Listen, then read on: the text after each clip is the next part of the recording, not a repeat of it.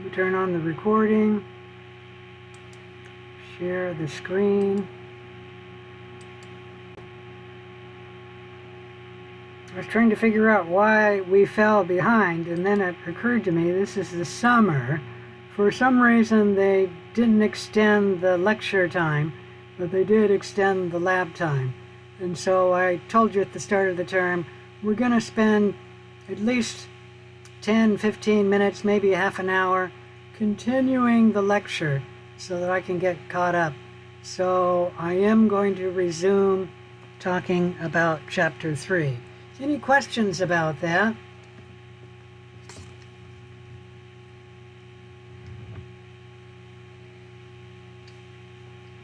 I thought about even changing the lecture in the lab, but decided I better not because it's in the schedule of catalog that way. And I will just take some of the lab time, which we don't really need, 2 hours worth of lab. But I do need more than an hour and 20 minutes for the lecture. So I'm going to talk a little bit more about the lecture. And then after that, we will be discussing Lab 3, Microscope Basics. Any question about any of that? All right.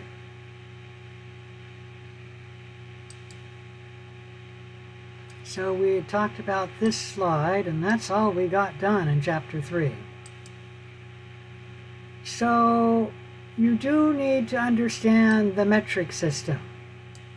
And the units of the metric system are shown in this table here. Let me see if I can blow that up.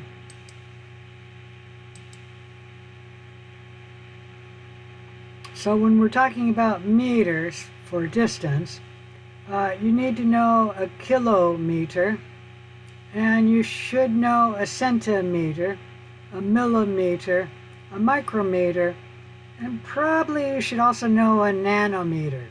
The reason being is the nanometer is the size that you can see things under the electron microscope. A micrometer is the size of the things under a light microscope. A millimeter is the smallest unit on a ruler. I was trying to see if I have a ruler around here. 10 of the smallest units on a ruler are a centimeter, and I don't know how to word it better. I believe 2.4 centimeters equals 1 inch. And then 100 centimeters equal a meter. And then 1,000 meters is 1 kilometer. So you should know these terms and be able to convert between one and another. Any question about that? You should also know the prefixes and then put the prefix with the other unit of measurement. Like for weight, we have grams instead of meter, and for volume, we have liters instead of meter. So you should know these terms with those other units too. You do not need to convert between metric and English, and that's hard. Converting between metric and English. The only one I know off the top of my head is 2.4 centimeters per 1 inch. And then a meter is a little bit longer, if I remember this right, than 1 foot. Not 1 foot, 3 feet. All the others I don't know. Okay? So you should know a nanometer, you get 10 times 9 of them, meaning 10 to the 9th of them to make up 1 meter. Micrometer, you get 10 times 10 to the 6th of them to make 1 meter. A millimeter, you get 1,000 or 1 times 10 to the 3 of them to make a meter. A centimeter, you get 100 of them to make a meter. And then you get 1,000 meters to make a kilometer. So you should all know that and then convert. And usually what I do when I'm converting from one unit to another, like let's say I'm converting to picometers, to micrometers, for example, I don't go directly from picometers to micrometers. My mouse is dying. What I do is I go picometers to meter, and then meters to micrometers, just because I have everything in my brain recorded for meters. Okay? And that's a good way to do it. You could remember it totally that 100 centimeters are in a meter, and then you take 10 millimeters and a centimeter, etc. You could memorize all of that if you wanted. The good thing about it is that the metric units are based on multiple of 10, so that, let's go from micrometers. There's 1,000 micrometers in a millimeter, and 10 millimeters in a centimeter, and 100 centimeters in a meter, because we're skipping the decimeter. Any question about that? You are expected to understand the metric system, and you will be quizzed on it. I do have some study guides on it, as well as some practice quizzes on it if you want to practice using the metric system. And you can use that. There are two very good reasons for using the metric system. One is shown right here. All of the countries in color are the countries in the world that do not use the metric system. And as you can notice, there's only one big country in the world that does not use the metric system. And in truth, the United States is slowly converting to using the metric system. And it was actually proposed in Congress when, who was the president? Sorry, I'm drawing a blank on my name. Who's the third president of the United States? Washington, Adams, Jefferson. So when President Jefferson was president, he proposed that the United States slowly convert to switch over from using the metric system, using the English system, to start using the metric system. And the United States is converting. It's just that we're doing it very, very slowly. And you'll notice that on some street signs they'll have miles per hour as well as kilometers per hour. And I think on almost all cars now they give the miles per hour as well as the kilometers per hour that you're traveling. So we are slowly converting. It's just going to take a long time because the United States is not really wanting to convert. All right.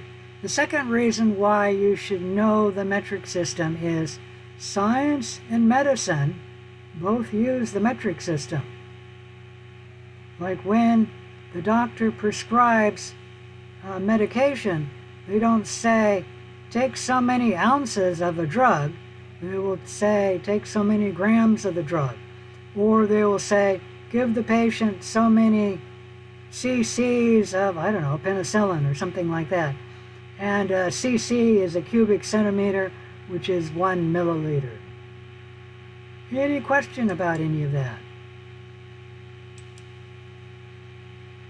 All right, so you need to know the metric system for two reasons. Science and medicine use the metric system, and most of the countries in the world use the metric system. Any questions? You can look on my Canvas website. I don't think I have it open. I only opened the Zoom. I've got a link for some practice quizzes on using the metric system. And I think there's actually 3 of them. All right, you should also know the typical sizes of microorganism. The size can vary. Like if you know a chicken egg is much larger than 500 micrometers. But a prokaryotic cell ranges from about 1 micrometer to 10 micrometer. Most prokaryotic cells are on the size of 1 to 3 micrometers. Viruses are smaller than that, and the largest virus in its diameter is about 0.44 micrometers, which is about the size of the very smallest prokaryotic cell. And then by length, the largest is about Ebola, which is 1 micrometers. However, it's not very wide, so Ebola is not the largest virus in diameter. The largest we're going to talk about is megavirus, and it's about 0.044 micrometers in diameter. And for a rule of thumb, you can say that the eukaryotic cells are about 10 times larger than prokaryotic cells, which are about 10 times larger than a virus. To see prokaryotic cells, you need a microscope. For many eukaryotic cells to see them, you need a microscope. But obviously, larger prokaryotic cells we can see with the human eye. And if you look very closely at a watermelon, you'll see a shape, hexagonal or octagonal, I'm not sure what the shape is. And you'll see that shape in the core of the watermelon. That is actually a cell of that watermelon. So our human eyes can see cells in watermelons because they're large enough. This slide is showing you the sizes of things. You only need to know the relative sizes. You don't need to know the exact size. And do be careful. There's an error in the chart, and I've got it right here. That shouldn't be 1 micrometer. That should be 1 millimeter. And we can see things a little smaller than frog eggs. We cannot generally see most eukaryotic cells, although a frog egg is a eukaryotic cell. And for smaller things, we need the microscope to see. And then for even smaller things, we need the electron microscope to see. All right, any question about this? When we're talking about the microscope in the lab, we normally use a compound light microscope. A compound microscope is one that has 2 or more magnification lenses. And there will be an objective lens and an ocular lens that magnify the specimen in a compound microscope. A compound light microscope, I should say. There are other lenses, but they do not magnify, like the condenser lens. The purpose of the condenser lens is to make a cone of light come up and hit the specimen. So that lens does not magnify. The objective lens is the one that can change, and in the lab we have compound microscopes that have 4 objective lenses, and they typically magnify 4 times, 10x times, 40x times, and 100x times.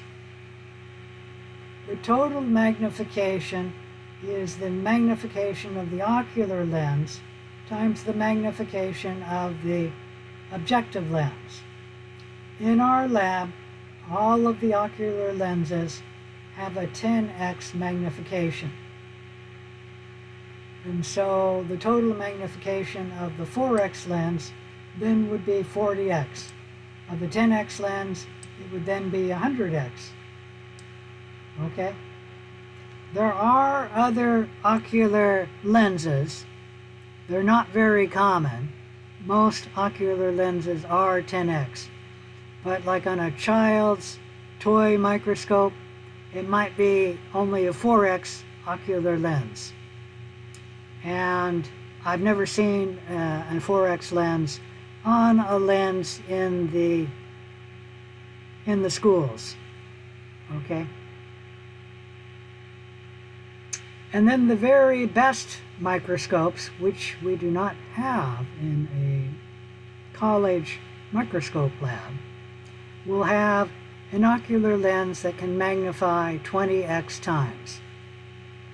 That would be the most expensive microscope, and it has to be a very well made microscope, because to magnify that times, meaning 20 times 100 would be 2,000 times. To magnify that time, you have to have a very well-made microscope that works very well to magnify to that degree. Any question about that? All right. In the microscopes, you should know all of the different parts that are labeled here, particularly the ocular lens, the arm, the objective lenses, the stage for holding the slide, the clips for holding the slide and moving the slide, the condenser, which is this part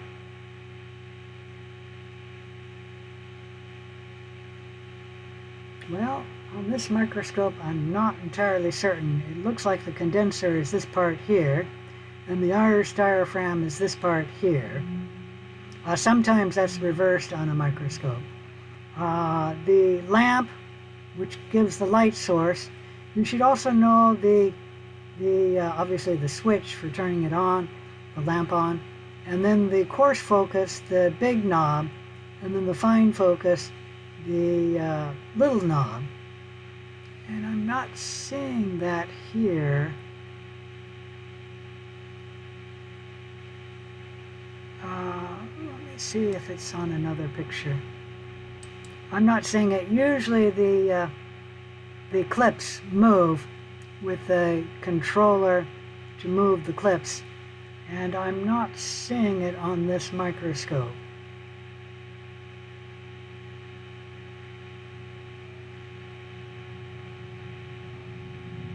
And it's obviously not labeled on this microscope. Okay, so you should know those parts of the microscope. You can have a simple microscope which only has one magnification lens. And we talked about Antony van Leeuwenhoek and how he made the best microscope of his days. And he made simple microscopes that had only one magnification lens. A simple light microscope, really all it is a super duper magnifying lens. Okay? Any question about that? You should know that resolution is the ability of the lenses to be able to distinguish two separate points as separate points. A microscope with a resolving power of 0.2 micrometers can distinguish between 2 points that are equal to or greater than 0.2 micrometers. But if ever you have 2 points that are closer than 0.2 micrometers for this microscope, you will not be able to see the points as two distinct points. The resolution limit of white light is approximately 0.2 micrometers, or 200 nanometers. And that is just because of the wavelength of light. We can only magnify it so many times, and so the resolution limit is for 2 points to be seen as 2 points. With using white light, you have to have them separated by 0.2 micrometers. Otherwise, you will not be able to distinguish them as being two separate points.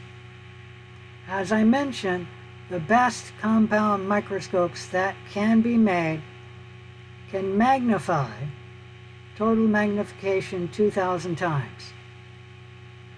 The highest total magnification of our scopes in the microbiology lab is not the best. Our scopes can only magnify 1,000 times for their total magnification. So these 2 points can be seen under the image as 2 separate points, so they can be resolved. But all of these points are a blur. Well, at least all of those points. You might be able to say these are different than those.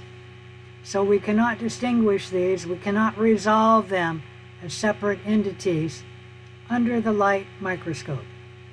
Any question about any of that? So that's resolution. Another term you need to know with the microscope is refraction. Refraction is the bending of light when light passes from one medium to another.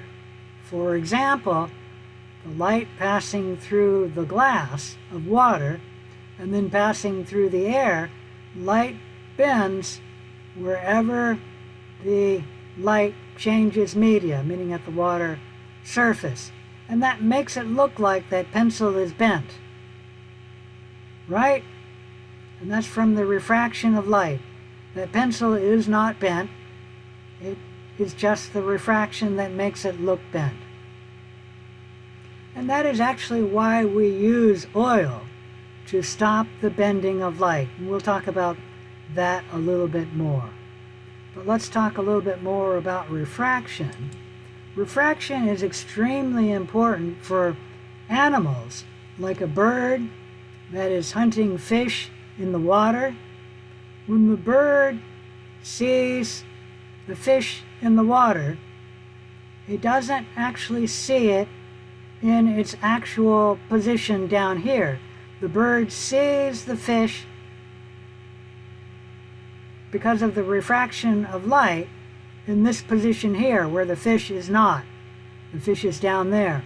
But because of the bending of light right here at the water-air interface, light is refracted, and so to the bird it looks like the fish is here.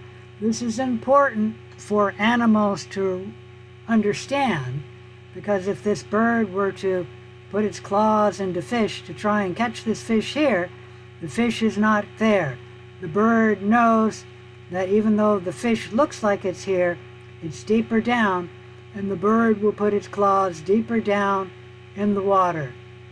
And that the bird just knows by instinct. Okay?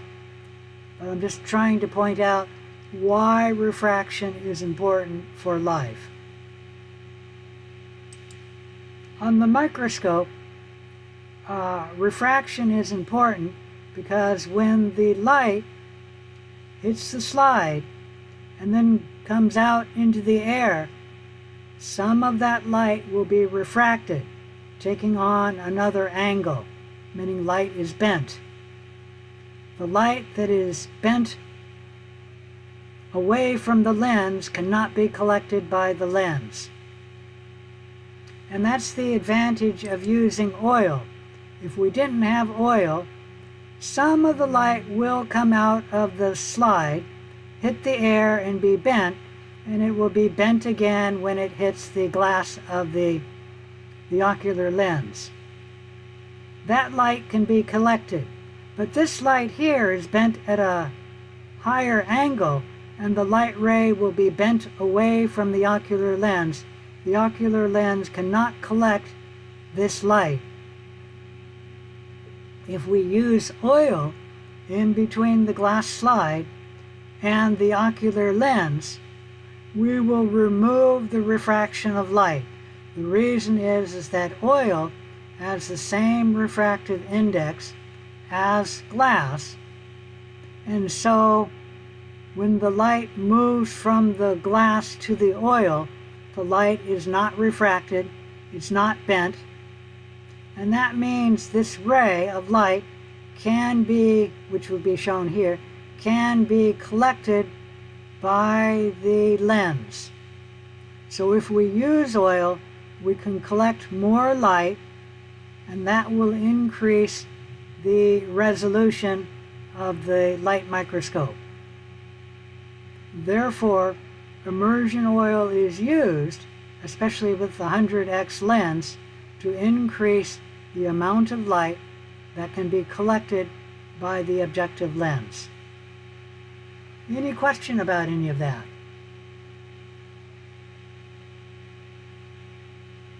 So just remember, whenever light changes from one media to another, like in the glass slide and then the air, light will bend, and we call that refraction.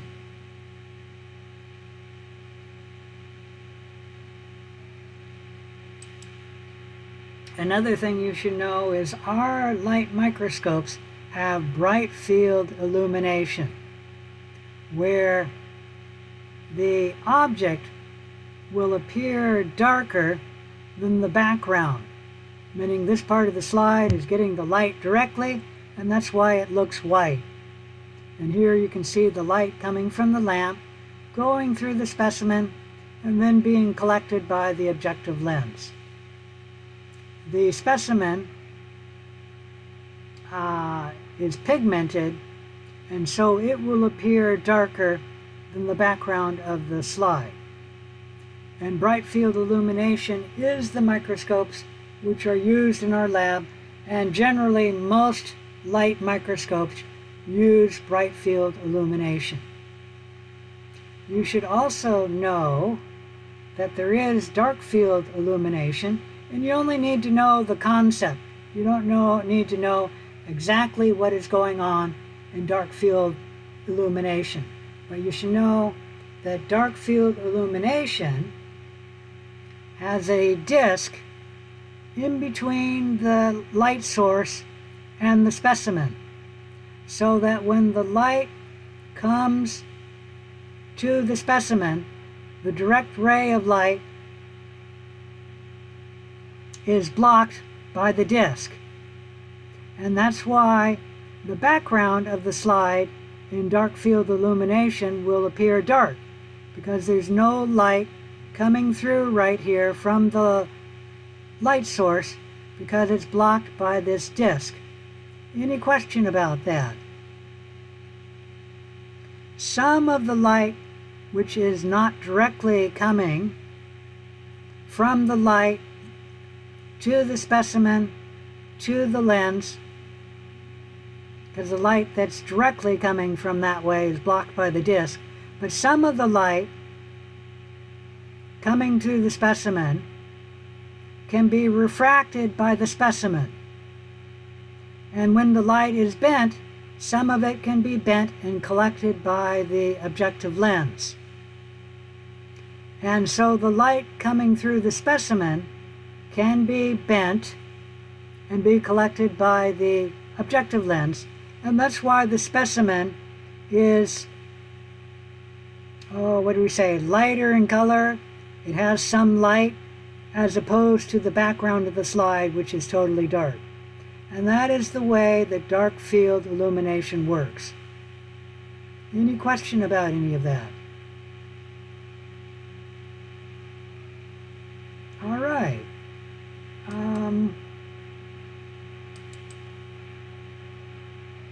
I think I'll stop here and continue with the lab, because the next topic is the electron microscope, and I've got several slides on the electron microscope.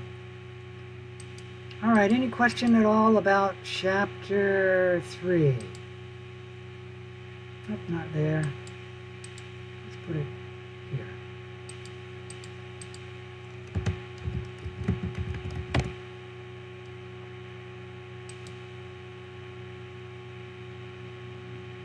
All right, since there's no questions, I'm going to shut this down and move on to the lab, which will be Lab 3 on microscopes. So hopefully you appreciate my covering microscopes in the lecture, because you're now going to use it in the lab.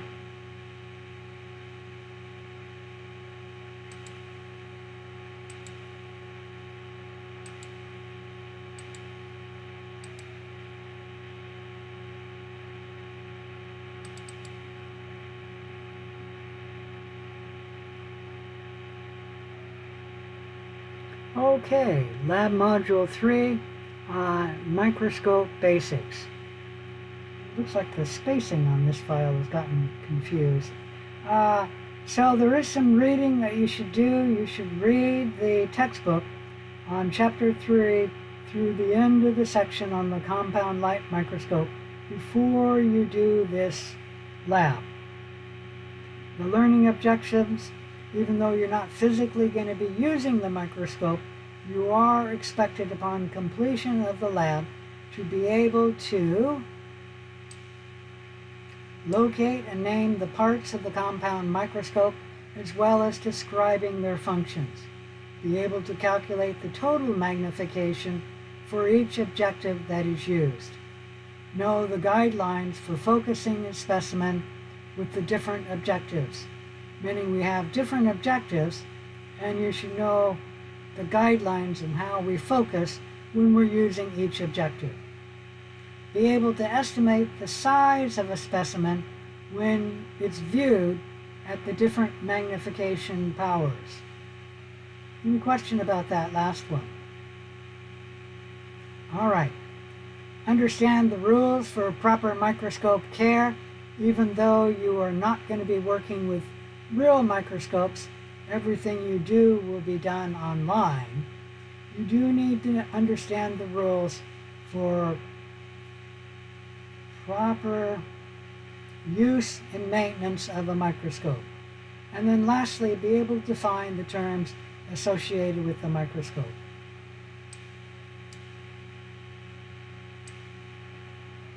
All right, you should memorize the names and the functions of these parts of the microscope.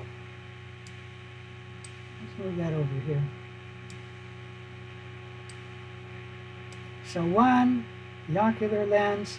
2, the objective lenses. 3, the stage. 4, the stage clip. 5, that is the dial for moving the stage clip. 6, that's the dial for the iris diaphragm. The iris diaphragm is a shutter that can open or close as needed. 7, the the condenser. 8, the coarse focus knob, and 9, the fine focus knob. 10, the light switch for turning on and off the light. 11, the rheostat to adjust the intensity of the light. And I think the lab doesn't call it a rheostat. I don't remember if they call it the light intensity dial or something like that. But you turn it up to get more light, you turn it down to get less light. And then 12, the lamp. You must know these parts of the microscope. And they're all given right here. I call it a lamp. It's also called an illuminator. There it is, the light intensity dial. I call it the rheostat, okay, for controlling the lamp.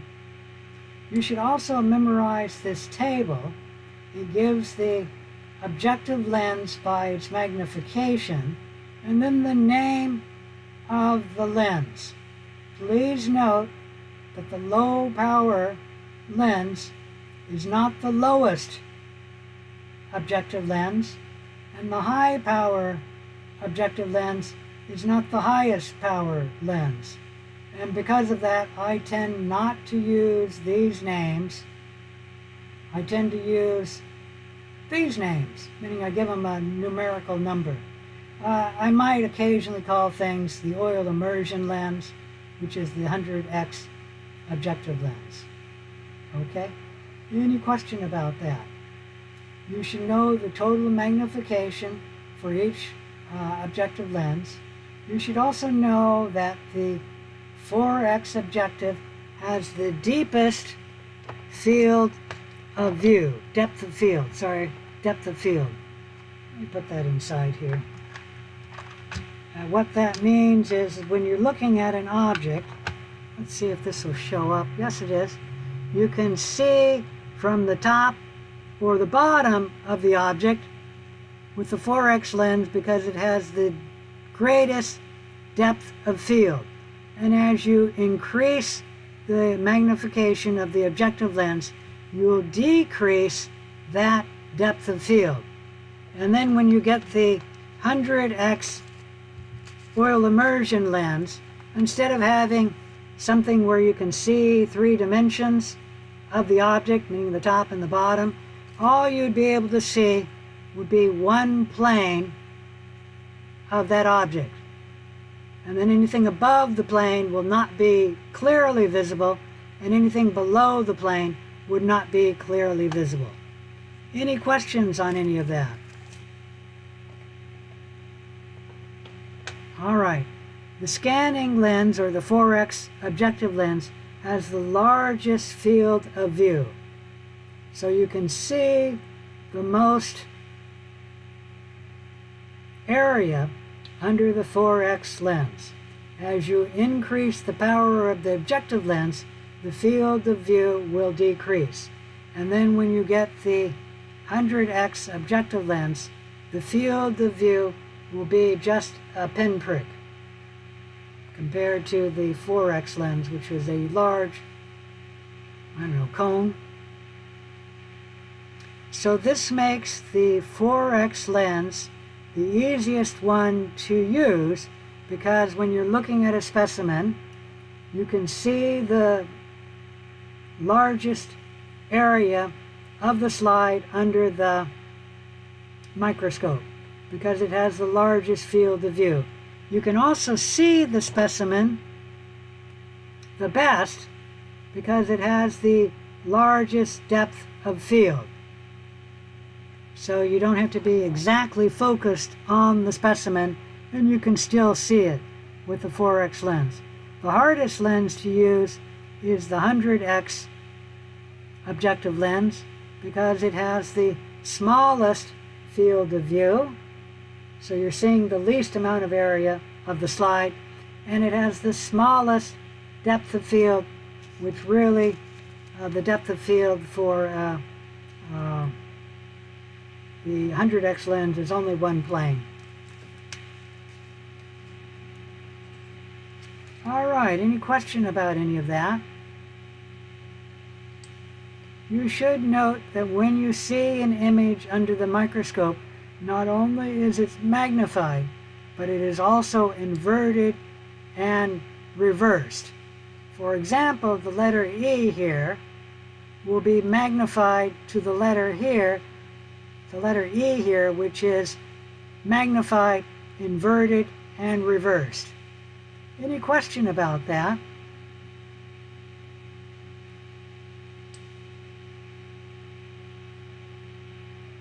All right. The iris diaphragm can be opened or closed to allow more or less light to hit the specimen. More importantly, the iris diaphragm affects the contrast of the specimen against the background of the field of view. And so what you want to do with the iris diaphragm is have it fairly open when you're using the 4X lens. And then as you increase your magnification lens, you should start shutting down that iris diaphragm. And then when you get to the 100X lens, you should only have it open about a pinprick. And if you notice, this is following the field of view for the objective lens. What you want to get maximum contrast from the iris diaphragm is you have the iris diaphragm open about the size of your field of view, so that the cone of light coming up from the lamp is the same size as your field of view. And that will give you maximum contrast and maximum resolution.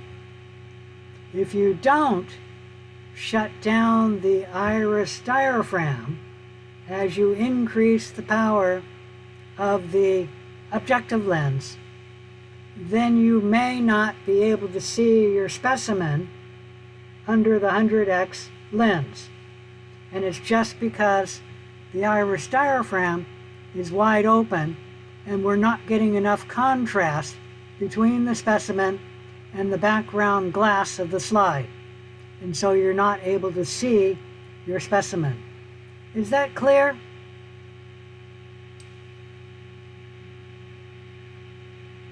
All right.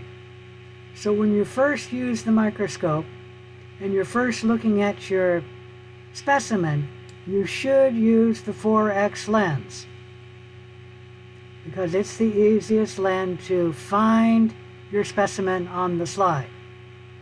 Then once you have your specimen, use coarse focus to get it in good focus, and then to get it in perfect focus, use the fine focus knob. Then move your specimen to the center of your field of view. Let me see. Maybe I can use my nose as the center of your field of view. Because if the specimen is off away from the center of view, and then you go to a higher lens, you'll have a smaller field of view, and the specimen will no longer be in the field of view. So you need to move your specimen to the center of your field of view before you go up to the next higher objective lens. Any question about any of that?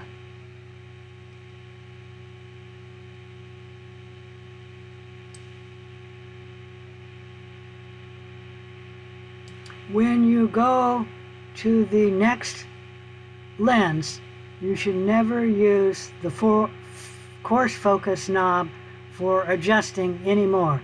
Our microscopes are parafocal.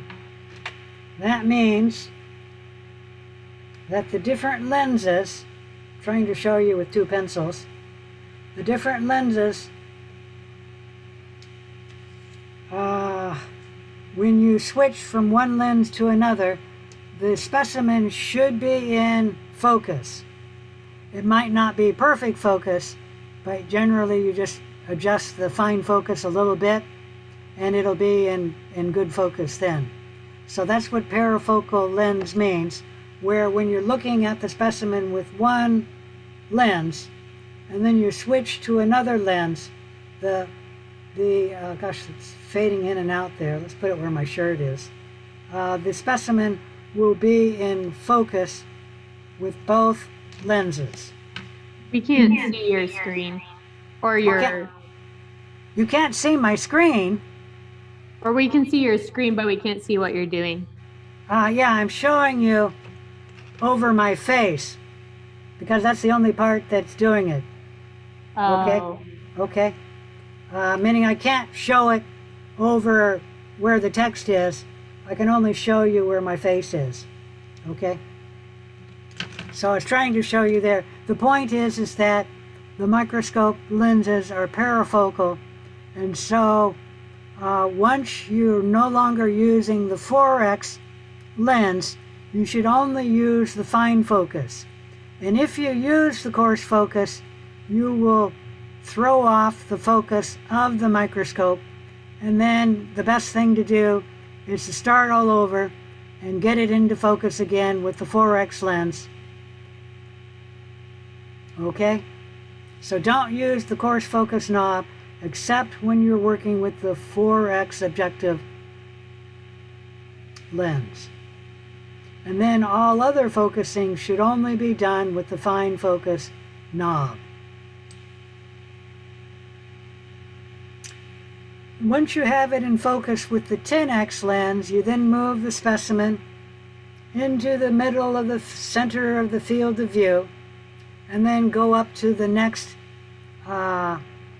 higher objective lens, which would be the 40x objective lens.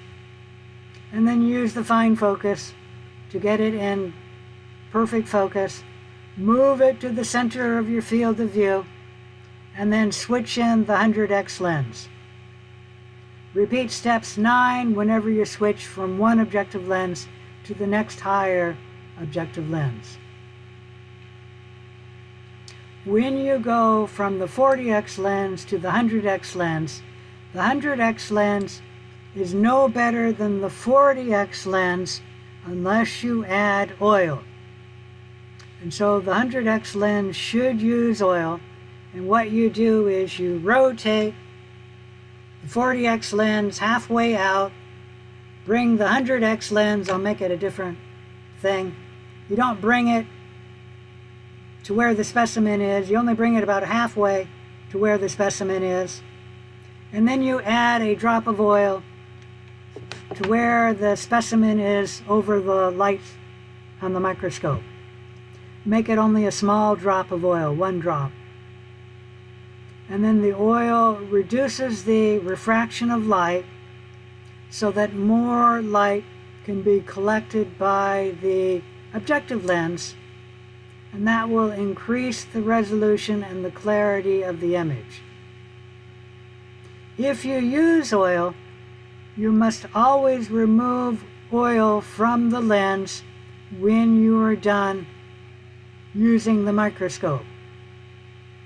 And obviously you put oil on the 100x lens, so you should check that lens for oil. You should also check the 40x lens to see if it's picked up oil, because the 40x lens is down deep enough that if you rotate it through where the specimen is, the 40x lens will pick up the oil. So when you're cleaning the microscope for oil, you should always clean the 100x because it'll have oil. And then you should also check the 40x lens in case it accidentally picked up oil. To clean the oil off the lens, you should only use lens paper. It is true that we do have a lens cleaning solution, but students, at least in our lab, do not use the lens cleanser. They tell the professor that their lens is dirty, and then the professor comes and cleans the lens with the lens cleanser. Does that make sense? So for students, all you need to do to clean the lens is use lens paper. You should never use regular paper, chem wipes if you know what that is, paper towels, or any other paper on the lenses. The reason is paper has wood fibers in it, and wood fibers will scratch the lens. And of course the lenses are the most expensive part of the microscope, and if you scratch them, you'll damage the lens, and we need to replace them or you can't see through it clearly. So you should never use paper on the objective lenses. You should only use lens paper, which is a special paper that has been treated to remove the wood fibers from the lens paper. Any question about any of that? All right, I'll let you read about troubleshooting, and then let's talk about the activities you're going to be doing in this lab. Online students are not going to perform any of these activities with a real microscope. Therefore, the table has been filled in for you, but you will be expected to know the information contained in the table and how to use the formula in point 5 below. So read through the lab, that's what you're doing. And normally the students would actually measure the field of view for each of the objective lenses, and we've done that for you where we filled in the measurements, because you can't obviously do that because you're not going to be in a real lab handling a real microscope. And then you can use the measurement of the field of view to determine the size of the specimen that you observe. For example, if you're looking at a specimen under the 4x lens, and the specimen takes up 1/2 of the field of view, that's its size, you can estimate that the specimen is about 2.25 millimeters in size, because the field of view is 4.5 millimeters and the specimen is taking up about half of the field of view. You will need to use this table to answer some of the questions in the lab worksheet. Okay? And I don't care if you answer your answers in millimeters or if you answer them in micrometers. In activity 2, you're not going to be performing this activity, but you will be doing a virtual exercise over the internet, completing the laboratory exercise at the end of the document. We expect that you will know and understand the material in that exercise. A virtual, what do we call it? A virtual lab activity is where you will be working with a program that is simulating a microscope online. And you will be going through the same steps you would use online for using the microscope. So go ahead and read through activity 2, observing how to make a prepared slide. Activity 3, we're giving it to you for your own information, but you are not going to be performing this activity and you're not going to be tested on this procedure. But this is how to make a wet mount. You're not going to be handling a real microscope, but you are expected to know how to correctly store a real microscope. So to put away a microscope after you're done using the microscope, you should lower the stage all the way down, meaning completely. You should remove the slide and put it away. If you use immersion oil, you should wipe oil off of the 100x objective lens using lens paper only. And you should check the 40x lens in case oil got on the 40x lens. You should then rotate the objective lens so the 4x objective is put in place over where the specimen was.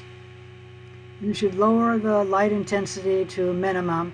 You should turn the power off, unplug the microscope, and wrap the cord neatly around the microscope. You don't need to worry about that. I tell my students not to do number 7. And then using both hands, grasp the microscope with 2 hands.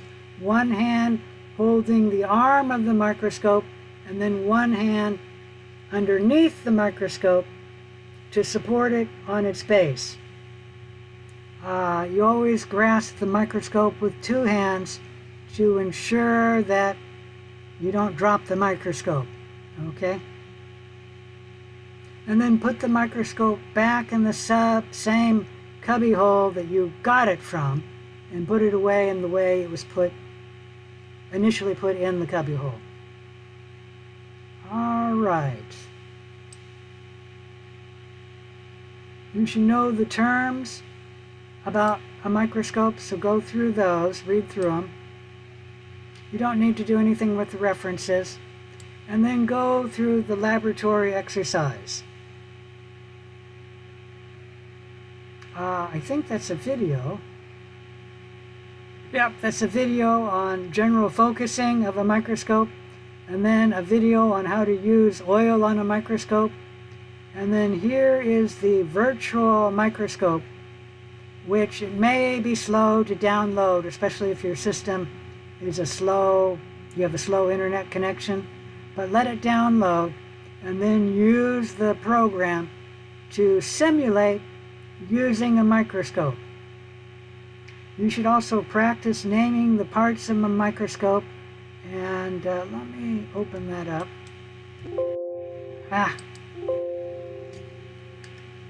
That's rather loud, so let me take that off because I keep doing that wrong.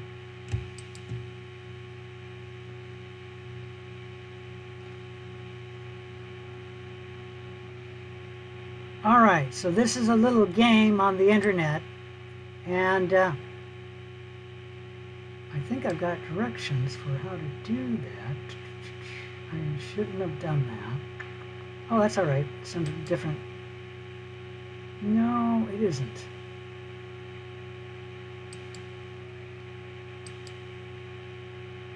Yep, I gotta back up on this. Nope, where the heck is it?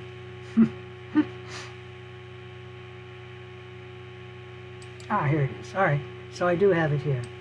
I don't have directions for using this, so let me try and figure out how to use that. And I think you press start. Get that out of here. You don't need to download anything, but you do need to press start. And then you should be able to... If you click back. Yeah, that's not right. Something's wrong here. And then in the middle of the microscope. Oh, there it is there. Thank you. Staring at it. Click that button, and then you should be able to start the quiz. It says the word on the top. And then you Fine. Oh, there it is. Find the fine adjustment knob, and then click it. And I'm going to guess it's this one. Diaphragm. Okay, so that must have been correct, so it's moving on. The diaphragm is here. Of course, adjustment knob is here. Anyways, this is how you take the quiz, and it'll tell you what your score is right here. Okay? You do not need to push the start button, and you do not want to download anything on your computer. Thank you for your assistance there. I just wanted to show you how to do this. I knew it was pretty simple, and if you answer the wrong question, like let's go here, it will subtract a point. Okay? So the arm is right here. You have to click the blue thing for it to work. The ocular lens right there. Alright, any questions on this? If not, let me shut it down and come back to where I was.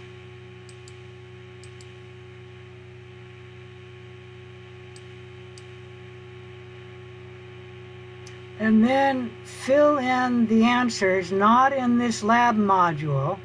Come to the worksheet, and there will be a worksheet to Lab 3. And the worksheet is a much smaller document. Let me go ahead and take this off. The worksheet is a much smaller document, and it should